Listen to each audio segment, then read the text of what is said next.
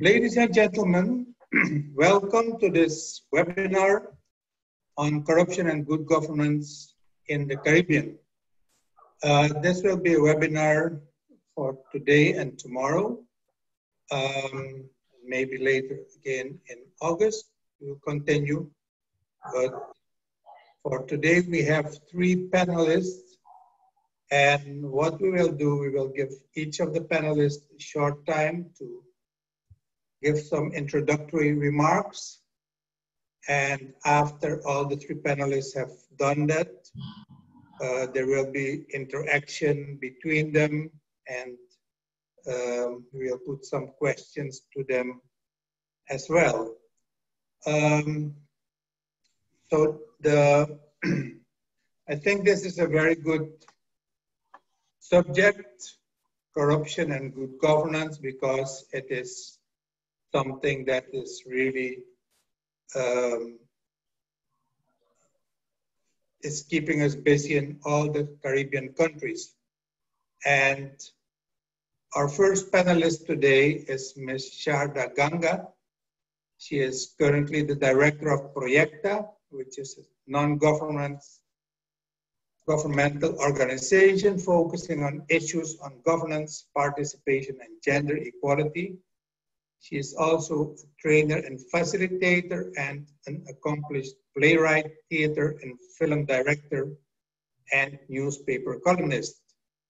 In 2014, Projekta initiated and still coordinates the Suriname Citizens Initiative for Participation and Good Governance. Welcome, Sharda, and you have the floor. Unmute. Thank you, everybody. Well, thank you for your opening, Martin. And I'll jump into my introductory remarks, which you asked us to do late last night. So I'll just jump into it. It's a, and I'll just read it. It's a statement as a kickoff, and I start by saying that we are not exceptional in Suriname. We are not exceptional in the way we are governed, and we are not exceptional in the way that corruption manifests itself, reproduces, takes over the state. You see the same. You see the same way. It operates in the same way as it does in countries where democracies are young and democracies are old. You see it in rich and in poor countries, in the West and in the East, everywhere.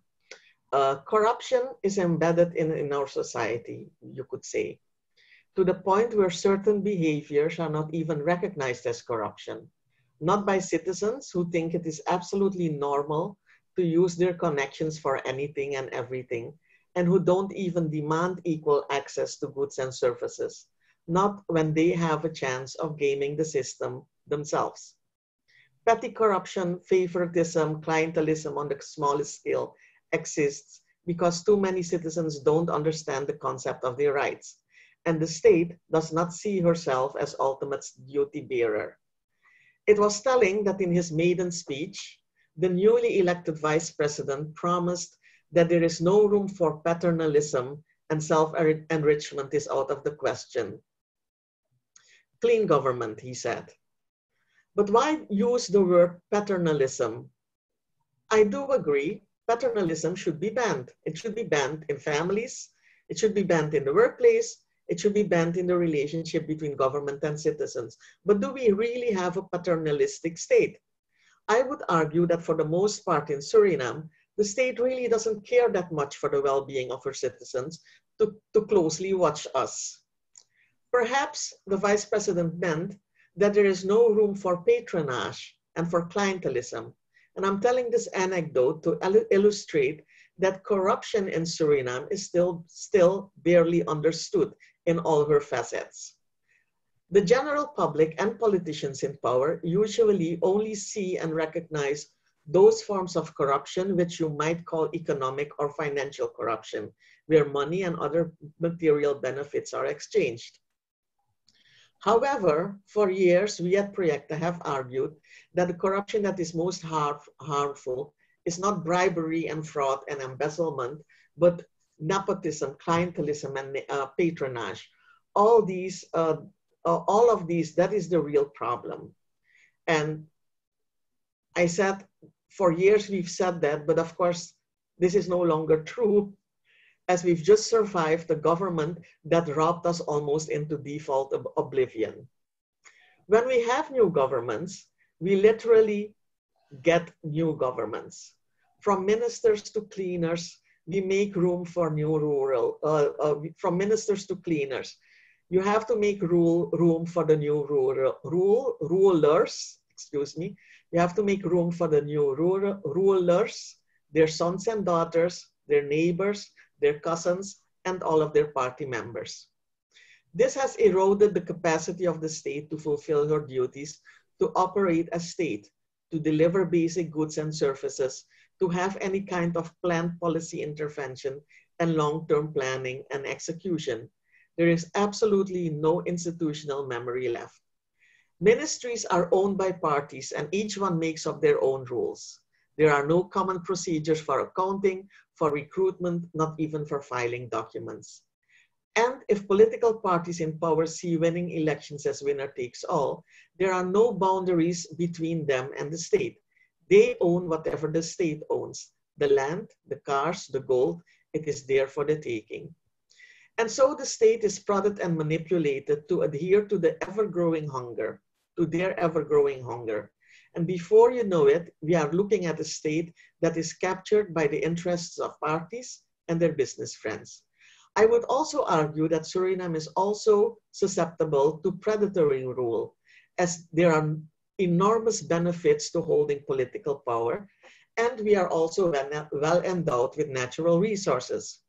We already show many characteristics of predatory rule, such as a high degree of political power concentrated in personal rule, sustained in a narrow predatory coalition without traditional, customary, or coherent ideological justification. This is from literature.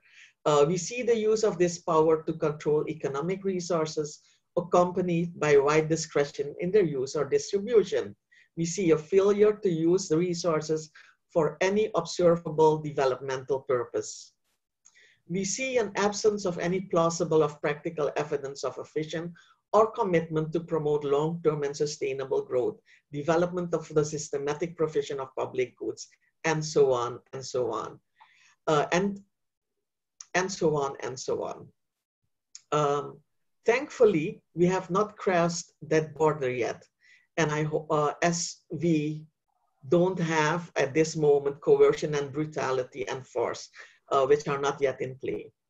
What we must have is adequate legislation to combat corruption. What we must have is adequate legislation, institutions strong enough to enforce them, and a transformation of the way parties and politics operate. And of course, we need a strong civil society as well as independent journalism. We will need watchdogs if our democracy is to survive. Thank you. Okay, thank you, Sharda. That's a lot. We can discuss it later. In the meantime, Ambassador Williams, Karen Williams, has joined us. Welcome, Ambassador. And I want to give you the floor to make some remarks. Your mic is off. Please turn up. There we go. Back on now. Okay, and apologies, everyone. I was sitting waiting in the waiting room, the Zoom waiting room, and then I've just finally got let in. So thank you, and apologies for giving the welcome in the middle of the segment. But I wanted to thank you, Dr. Schalkwijk, thank our panelists, Dr. Ganga and Director Ganga and Dr. Jabbar, for being here today for what is a very important discussion on good governance and corruption. It's an issue that is global, really. We're talking about the Caribbean today, but it is a global issue. I've served in many places in the world in which corruption and the lack of good governance have really inhibited the manner and the rapidity in which a nation may develop. And being able, that ability to develop is critical to all nations in order to provide for your people and to give the best level of support to your nation. I think there's many aspects to the intersection of good governance and anti-corruption in this respect. And it begins with accountability and transparency. You have to have the laws in place. And then with the laws, you have to have training so that people know what they're supposed to do as good civil servants and as good caretakers in public trust positions. I will say in the U.S. government and in my role, I had to have many hours of instruction on ethics and the proper way to handle interactions with those who might be seeking business or services from the embassy. I've got an ethics book. Probably can't, I'm holding my fingers up here. You probably can't see it on the screen here. I've got an ethics book this thick that I keep in my office that is full of the regulations for ambassadors and for embassies in general. And that's not unique to my position. Across the government in the US, we do have the ethics codes that we have to maintain. They're backed up by law, and there's accountability when they're broken. And all of these things work into providing confidence to the citizenry and to the investors in country, whether there be foreign investors or locally, that they have a foundation upon which they can build their businesses, and that they can have confidence that they will be treated fairly and that they will have the ability to build those businesses, contribute into the economic development of the country, and contribute to the financial structure. So when we see economic crises, they're not always linked to corruption, but many times they are, and if they are exacerbated by corruption. So I can't underscore enough how much accountability and transparency are important, and that the political will behind those are extremely important for all sectors of society. You have to have that good governance in place. And finally, I'd just like to wrap up very quickly, say again, thank you, and sorry for that delay. But I also wanted to thank our Hubert Humphrey Fellowship Program participant and organizer, Maverick Buyuku, for his organizing the workshop with the ideas that he developed while in the US. And it's really one of the things we hope to see out of exchange programs that we do, that things like this workshop will take place. So without further ado, thank you, and pardon the interruption for giving the welcome in the middle of the moderation. Okay, thank you very much. And for your introductory words as well, and your support. It's important to have these discussions, and probably we should have much more, but this is a good start, I think, and very good initiative by Mr. Buyuku. Sharda, just one question. You said that many people don't recognize corruption. Can you elaborate on that a little? When they, for example, just in everyday life, Projekta did research a couple of years ago, and we looked at the way people understood corruption in everyday life. And what you find is that when you use the word corruption, in general, people only, how do you say it, associate that with people in power or with the politicians. But their own behavior, for example, you need some documents, or hey, my uncle is working at the ministry where they give out land, and I get preferential treatment. That is very, very normal. Because he's my uncle. Yeah, so people are using the system in ways that gives them special treatment. As long, that is one thing. Another thing that we found, if I can quickly elaborate, is that one form of corruption that is totally not on the public's mind, nor on the politician's mind or wherever, is conflict of interest. People do not understand that concept. Totally not on anybody's mind.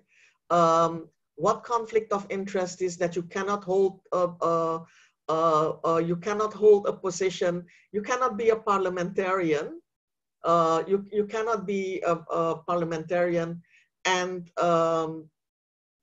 for example, and then in that capacity, you have to control yourself if you're also the director of a ministry. I'm just giving an example, or of a state-owned company.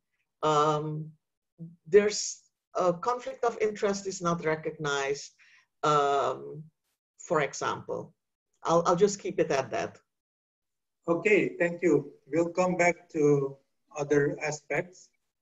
I want to give the floor to Ms.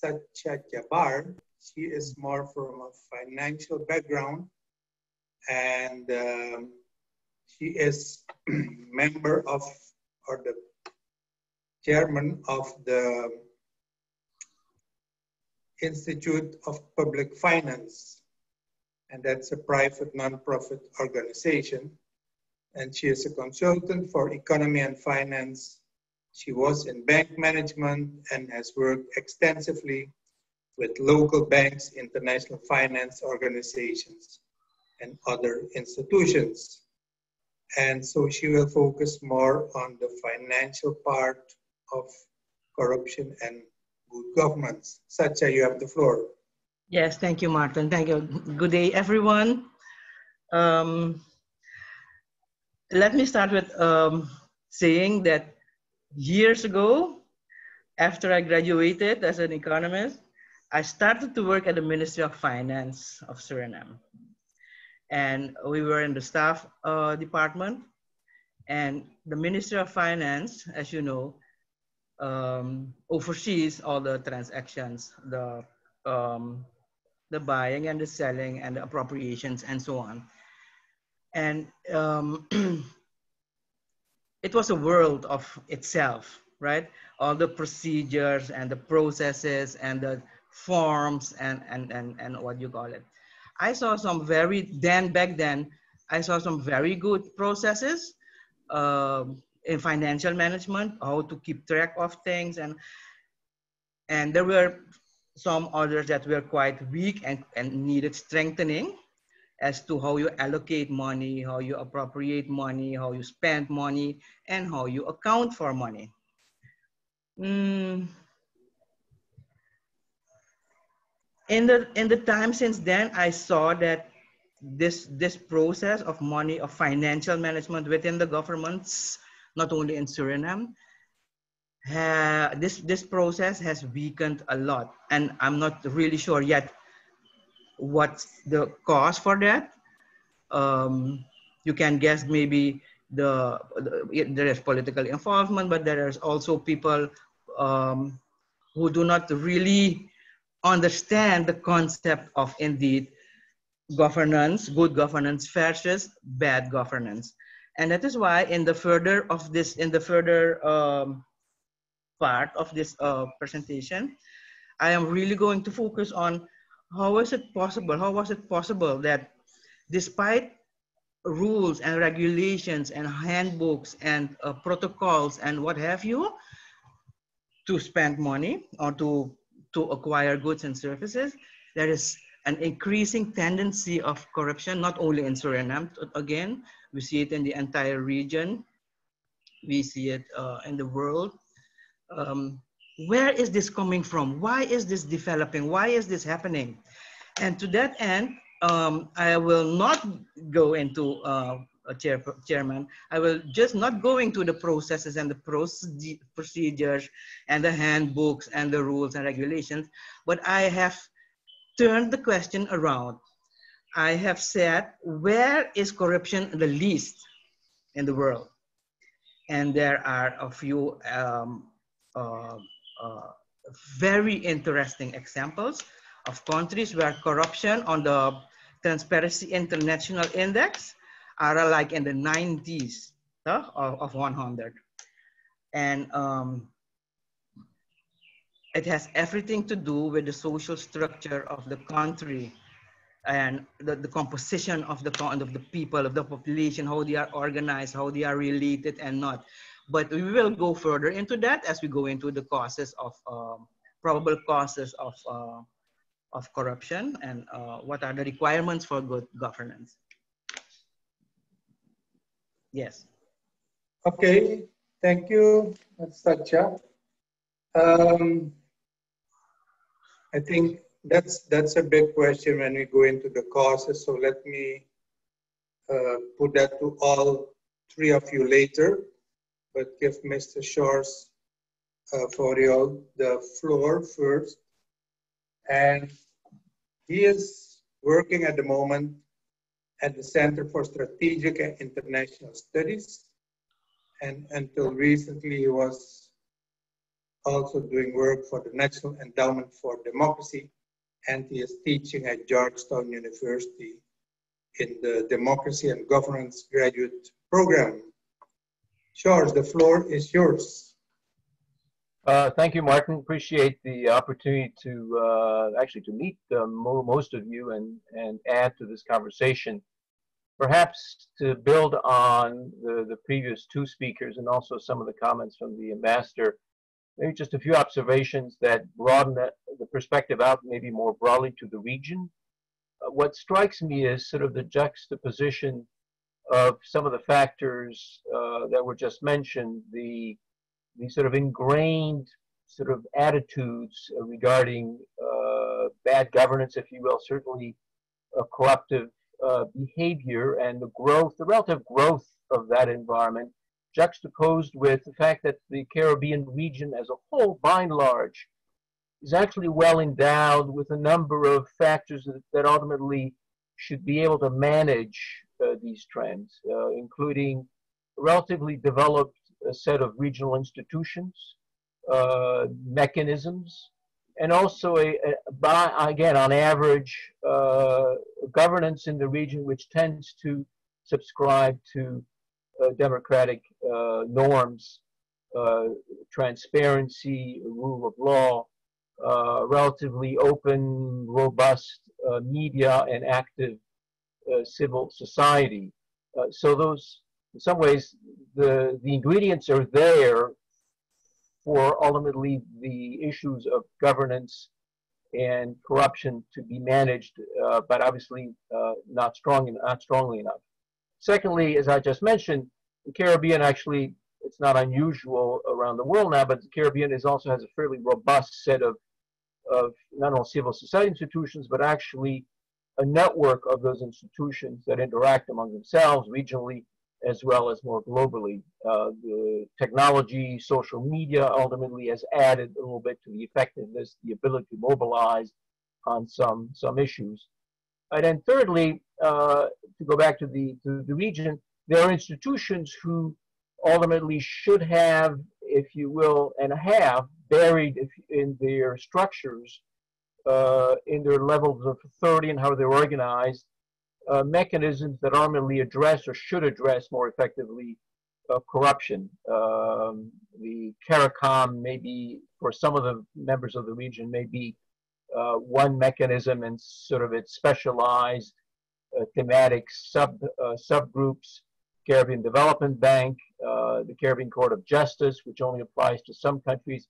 So there's an institutional set of mechanisms that already exist, and to me, strikes me in some ways as an opportunity to link those institutions more closely to the issues of good governance and corruption. Clearly, the reality, as already has been mentioned, is not as positive as I'm trying to suggest. money, illicit transactions, public sector corruption is present throughout the region. As already was mentioned, the enforcement mechanisms, even if the rules are on the books, are relatively weak or at least uneven. And in some countries, the process ultimately breaks down rather dramatically in terms of good governance. The outcome, the messy outcome of the recent elections, Guyana is a good example. Haiti is another case where all of the above, which I've just said, sort of applies with a multiplier factor. I'll leave the analysis of Suriname to my distinguished fellow panelists. Thank you. Okay, thank you, George. Actually, I think we have this main question as what are the causes of corruption and why is good governance not the rule, but why it was before, it seems, in the Caribbean. We had much more good governance than we have now. So what happened? I would say any one of you, maybe Sharda, can you start with that? You wonder what happened? No, the causes of corruption and why good governance is less now than it was before. But Martin, why do you think it was? Well, I'm going to ask then, why do you, was it really different? Was there a stronger good governance before? I don't know.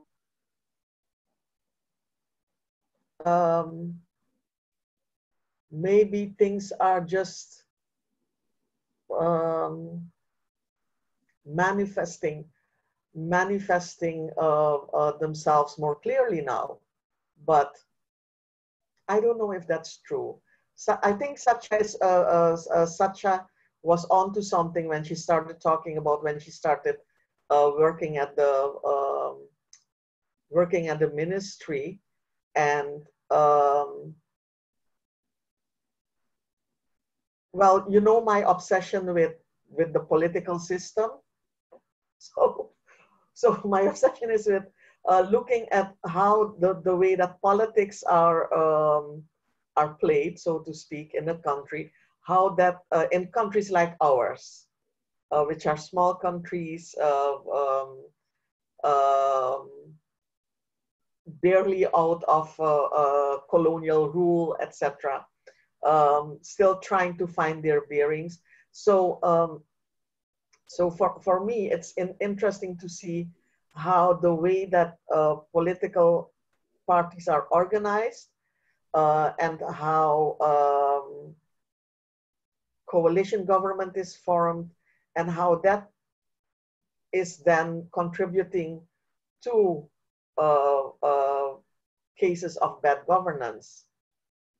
And what I've seen over the years is that indeed with the fact that with each government, with each new election cycle,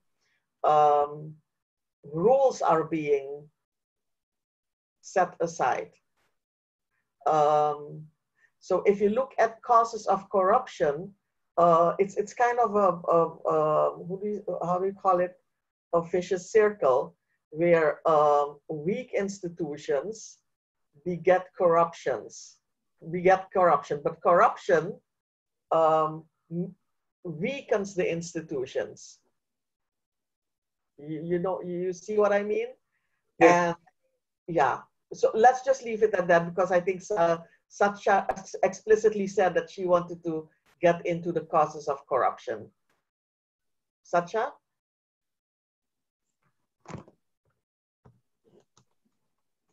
You have to unmute yourself.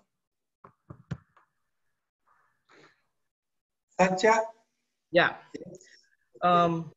That is exactly, and it really has everything to do with what you are saying, Sharda, is that the problems are not problems. The causes are not in the procedures and the processes. The causes, I guess, but we still have to do research on that, is in the social structure of the country.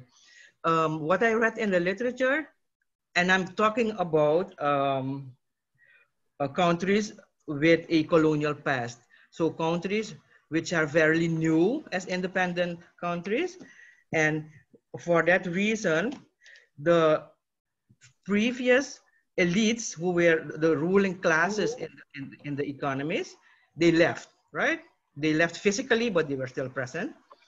And local classes of groups of people, organized or not in political parties, wanted to or headed to obtain the previous positions in the society, right? Like you, and the more a society is segmented, the more difficult it is to get homogeneous rules and regulations and behavior, in this case, as to what is good governance and what is corruption. And I've taken a look at some countries in where the segmentation of the population is very big. And by segmentation, I mean the way that the population organizes itself apart from political parties. You have religion, we have a language, we have ethnic groups, we have, I'm sorry, I'm looking at my PC. We have addresses, meaning where you come from. I have met persons living in the districts who didn't know that paying to get to see the district's commissioner was a bribe. I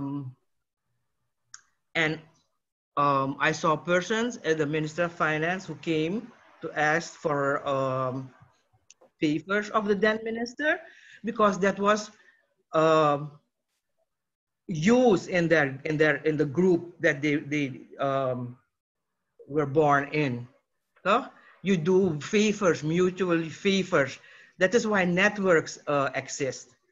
So in Suriname, we have just the ethnic groups, we have the religion, we have extended families, we have group of landowners and non-landowners, we have bureaucrats, we have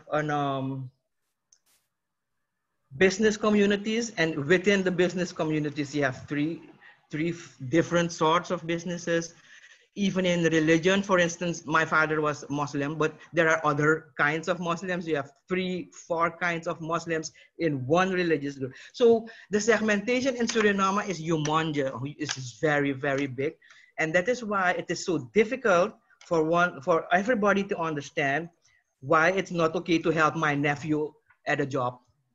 And the solutions, that is the question 3 that Mafra gave us. What do we do about it? The other side is that, for instance, in countries like the Nordic countries, like Sweden and so, there's kind of like a much less segmentation. Everybody speaks the same language and has the same meaning to concepts. So, let's stick to the Caribbean. I want to go to George, where Haiti is more homogeneous.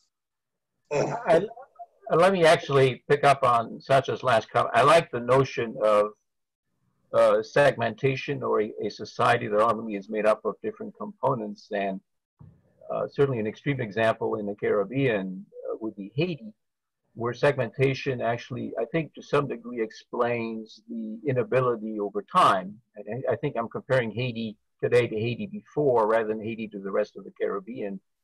The inability of governance to emerge in a coherent fashion, and therefore also to address issues of transparency and corruption. So you end up having segmentation between the rural and urban communities. You have a linguistic segmentation where the language of the people in Creole is obviously also competing, if you will, with French, and increasingly also with English because of the large diaspora in North America.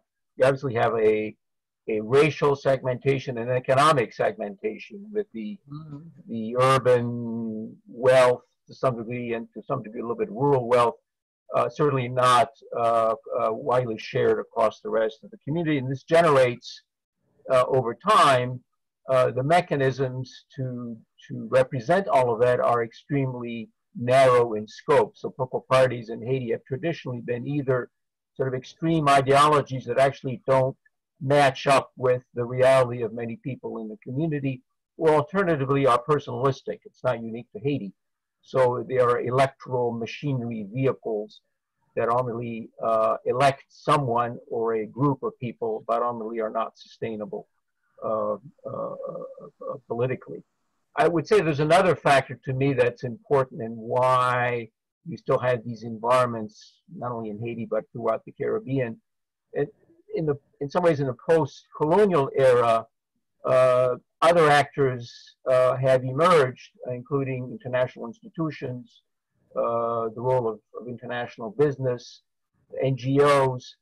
I'm sort of potentially criticizing a little bit myself here. I think at times that international community has not been particularly disciplined in their transactions, if you will, with local communities in the region, and therefore looking the other way or a blind eye or not wanting to be too involved or engaged when there is in fact clearly corruptive behavior that emerges. They may study it, but they don't say, I'm not so sure that they're always critical enough. Okay, I want to make a point now about the institutions, because I think that you need strong institutions, let's say the judiciary, the police, the tax department, whatever, even strong political parties, strong civil society, to actually keep corruption within certain bonds. If institutions are weak, I think you will get more corruption. But what is your opinion of that? Any one of you? But if institutions are weak, you'll get more corruption. That's like saying when it rains, you get wet. It's a fact. Yeah. Haiti is a good example where you have weak institutions, yet at the same time you've had some efforts in recent years to address corruption. And in the Haitian case, and it's not unique to Haiti, the Petrocaribe, the Venezuelan discount oil program, which in the case of Haiti has actually been investigated both by a parliamentary commission as well as by the rough equivalent, if you will, of the Congressional Budget Office, a sort of governmental mechanism. It has also been the ingredient for significant civil society pushback in the last 18 months, some of it more violent than it probably should have been. So there's that engagement, but it sort of is an ability to unable to translate into more distinct political action for a number of different reasons. One of them is the one that Martin you just mentioned, which is the weak judiciary, or the lack of independence of the judiciary, to actually translate or enforce the outcome of some of this investigation. And as a result, it's a standoff. And the country clearly has not put this issue behind it. Yeah, but I think in Suriname, I would say that we still have, we're still lucky enough to have a judiciary that is relatively independent. But you don't, what we've seen, for example, in the cases of corruption in the past year and past months, there are elements in our legislation that hampers their ability to fight corruption, to prosecute corruption when it comes to office holders, when it comes to how do you say it, van political office holders. So, so it is an interlinkage between the institutions, the legislation, etc., and how they interact. So it's more than just, so you can have an institution that is relatively independent, but that lacks capacity to really investigate and prosecute because of human resource capacity problems, financial capacity problems, and you have the element of legislative obstacles. But I do agree with the fact that you have, tomorrow, I don't want to jump the gun here, but I think tomorrow in the panel tomorrow, there's going to be talk about the, for example, there's going to be talk about the oil and gas industry, the extractive industry, and my colleague Raya will probably tell the story of why, as Projekta and as the Citizens Initiative, so many years ago, we decided that we needed to bring the EITI into Suriname just to use it as a linchpin, actually, to get certain institutional strengthening. Because if as a country you commit to become a partner of the EITI, you will have to comply with certain rules and regulations. So, so that for us was a way of trying to help establish stronger institutions. As an example, Martin. Okay, so is it a question of checks and balances, better checks and balances? Absolutely. That don't work? But if I may, it's a question of checks and balances. And I want to go back to an earlier point in the discussion. And I also want to tell us ourselves that we have to check the Q&As because I see there are 12 Q&As and maybe we should look at them. But I want to go back to something before when we talked about the causes of corruption, and Satya was talking about the segmentation. What do you call it? Segmentation. And we were discussing, when I was a student, one of the first seminars I went to was by George Lemming. You know George Lemming, Martin Schalkwijk, Martin, you know, George Yes. Lemming who did a presentation, and there was one sentence that I'll never forget. Well, I forgot the sentence, but what he meant was that he said, our problem in the Caribbean is that we have such small societies. The problem in the Caribbean is that if you want to get ahead fast and become rich fast, there's only one trajectory. If you don't come from rich parents, there's one trajectory for you, and that is get into politics.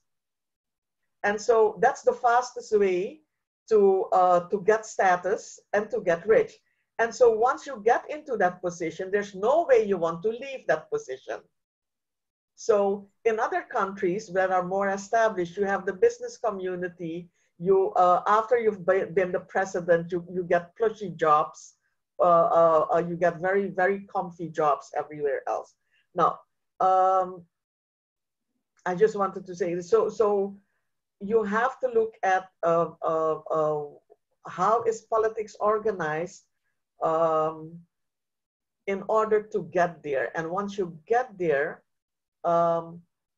corruption also exists because the people in power have to use their power to give out rent, to give out favors, to give out benefits, to stay in power. So it's also always that that circle. Mm-hmm. Just to add that. Okay, Satya wanted to say something. Yes, I'm sure everything will be, will be more clear, made more clear if we do the publication, because the time is very short. But it is like the chicken and the egg thing, yeah. Why are the institutions weak? because the societies are weak, and why are the societies weak? Because the institutions are weak. We have to go deeper than that, right?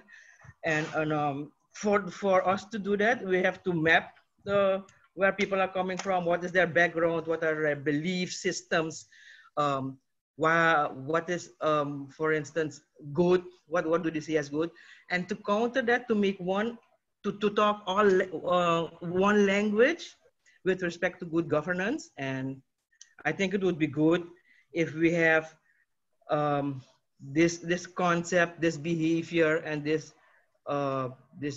drive in an authority that will do all this work, and that will, not just like COVID, explain to everybody what are the threats of not having good governance. How does it hurt people? How does it hurt the economy? How does it hurt job creation if people are corrupt and pay bribes? And so this all will need to be made clear to everyone in the country that is participating in the economy. Even children at school and in high school, for instance, should know what is good governance and why it is important, and why it is not something, up there that is not for them to worry about, but then they'd have to just go on and live their life. I think this has to be made clear, all the forms of corruption, of all the ways in which corruption is executed, and how it can be, how do you say it, Maiden? Combat, how you fight against it. Yes. So we need to take it to the next level and make it a more institutional approach than this. If I may, Martin, there's two things. I don't think that, well, let's not say I don't think. It is part of what people should understand, and that you should get young children to understand. Projekta is doing a program has been doing a program on democracy with children, and it's not just, you don't go into the classroom and say, let's talk about corruption. But what you need to do is, once you get, there's an enormous, there's enormous importance in teaching and talking about, in talking about civic education, in talking about how democracy works, what human rights are, etc., etc. And from this, so it becomes a much more normative, the society is being driven much more from a normative standpoint, where we agree on principles, where you recognize what your rights are as a citizen, where, so from that point of view, you recognize and are embedded with these values and norms. So you recognize when there is corruption, so you recognize when there's no transparency, and you recognize what your rights are. And then you will demand that governance. You will demand certain behaviors. You will demand stronger institutions. So other way around for us. Okay. And I have one, if I may, I have one question for George, if I may, Martin. Yeah. Yeah. In his opening statement, you talked a bit about that we have relatively good developed regional institutions, and a relative culture of transparency, and etc. So were you referring to the CARICOM and the Caribbean and the Caribbean Court of Justice, etc.?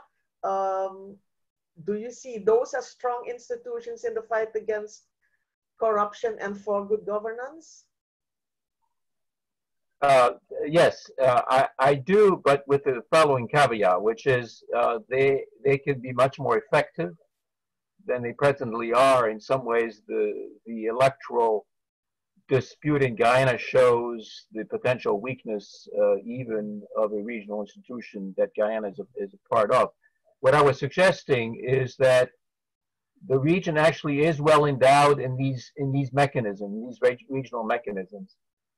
But most of those mechanisms ultimately are not playing the role that they could be playing in the area of governance and more narrowly the issue of corruptive behavior.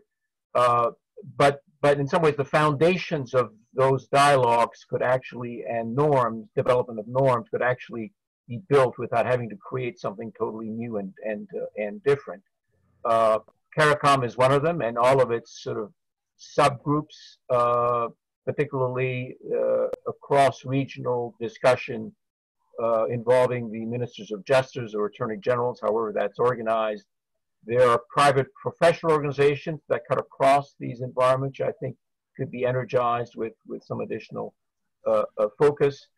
Within those mechanisms, including the Caribbean Development Bank, there in some ways is also an ability for the region to address not only issues that relate to corruption within each country, but also the ability of the region to counteract or respond to the response of the international community vis-a-vis those kinds of issues. And for example, de-risking policies or the increasing blacklisting, to use the term, of some Caribbean countries by some of the EU countries. So there's an ability for the region in some ways to coalesce on these issues in a more coherent and effective way.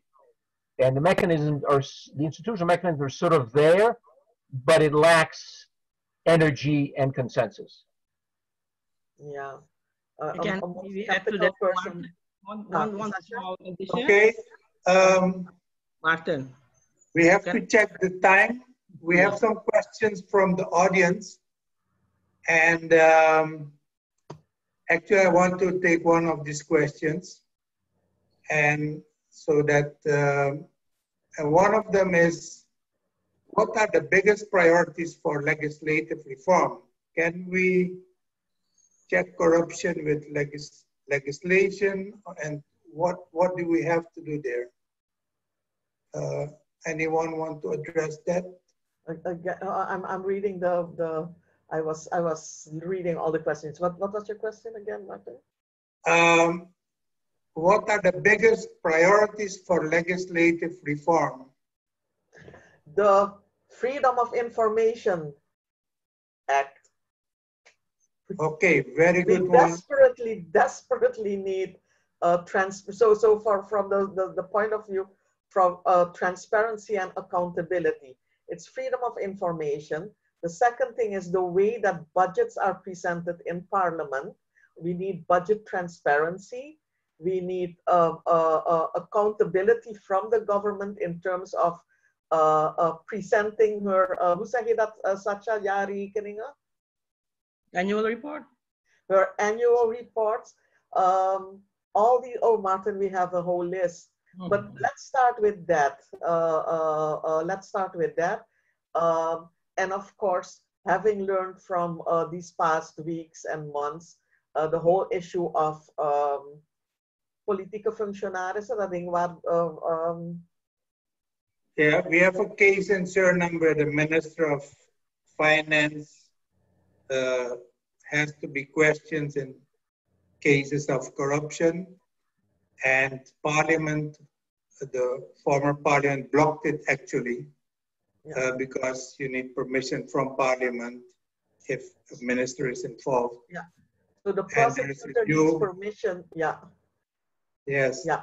All political. The prosecutor needs permission from Parliament to investigate cases of corruption when it involves somebody in elected office. And I mean, come on. Can I add to that? There is a law. There are various laws, to be precise, which governs the financial management of the country. They are there, the accountability laws. They are just recently updated. So it is not a question of law. Why despite the law being there, people do not, parties and ministers and do not adhere to the law. Yeah. Because they get away with it easily. You see, that's the whole thing, because they get away with it. And why do they get away with it? Because people don't know, you know, the average person in Suriname doesn't know what the consequences are of getting away with it. Yeah. That's why we need to broaden the concept. Yeah. And that's why it needs stronger institutions. Okay, we are among other things. And can I just react to George for 1 second? Yes. I just wanted to say that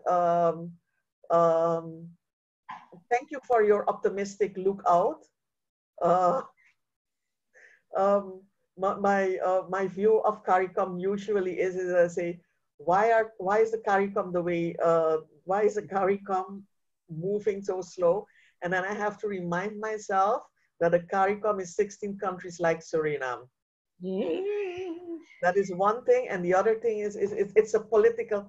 The CARICOM is made up of the political elite of our countries. So I don't know if I can be that optimistic, but I am glad to have had this insight, because maybe that is also something that we will need to look into in how do we prod the CARICOM to become to pay more attention. So thank you for that, George. I appreciate it. I mean, I focus on these regional mechanisms because I think they're an important part of the history of the region of the last 3 or 4 decades. But I am frustrated because I think, as I think you're suggesting in your thought, these mechanisms are not being used as effectively as they could be or should be. And we don't have to invent something. Perhaps initially we might try to simply make these institutions much more robust. And this is where civil society plays an important role. And I think civil society of today is a different environment than even 15 or 20 years ago. The ability to communicate, to mobilize, to use social media in effective ways are instruments that ultimately, I think, can put pressure on places like CARICOM. And as you say, they are political institutions, so they respond to pressure. Yeah. Okay, ladies and gentlemen, we have reached our limit, 75 minutes. And I think tomorrow we will continue. So I want to urge everyone to tune in tomorrow for the rest of this discussion. It's clear that institutions are important. It's clear that civil society has to put pressure on politicians. And it's clear that we need information, a good information act, so that governments provide the information that people request and do not keep it back, so that things come out in the open and become more transparent. And we have not used the regional institutions and things that are in place as much as we could have done. So I thank you for your participation, and we'll see you again tomorrow. Thank you. Thank you. Thank you. Thank you. Bye, everybody. Bye-bye. Pleasure.